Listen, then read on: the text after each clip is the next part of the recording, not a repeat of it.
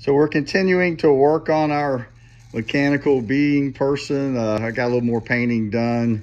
And also I had these hands on him originally, but I thought they were kind of too big and clunky for him and they didn't suit him. So I took them off and made a new set of hands, which I think suit him a lot better.